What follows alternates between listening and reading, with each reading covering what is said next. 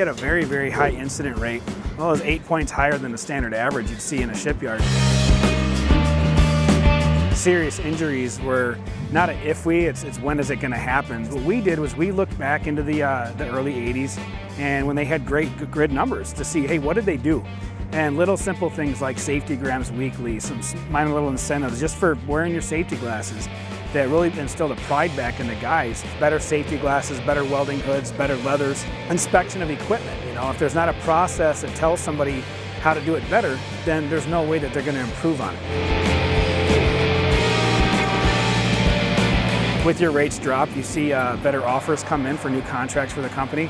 Customers that come in want their product built in a safe yard that doesn't have a delay. We paired up the old timers per se with newer employees. We've got a handful of people and have over 35 years here that have never had a recordable injury.